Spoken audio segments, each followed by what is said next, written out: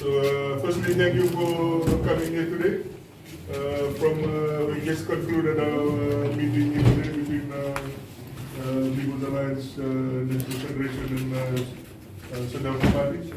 Firstly, I can affirm the people of Fiji coalition is alive and well. We've had a very fruitful, constructive and very good exchange of views with a view to actually continuing to lead this country together. So thank you for your interest. I'll now hand over to Honorable Deputy Prime Minister Biman and also Kamikamica. Well, let me just say to the media and some of the questions that some of you were sending me yesterday, let me make this very clear. Right from the day ago, when the coalition was formed, coalition has been very strong, very determined, and we have worked together very well. Like any coalition, anywhere in the world, there will be discussions about issues, about how things happen.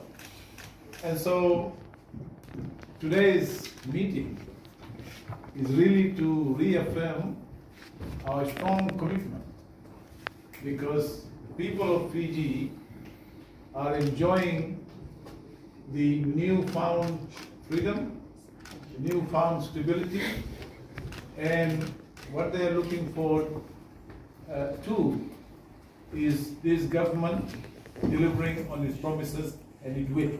And that's the coalition that we have. So I want to just thank everyone here, for being together, and you'll see us together more often, because we've all been very busy, doing the work that is needed after that 16 years of mess. So thank you very much. Here to be member of the public from the Sodelpa, we are committed to the police, and we'll be there for the next 3.5 years as in term for the police and government.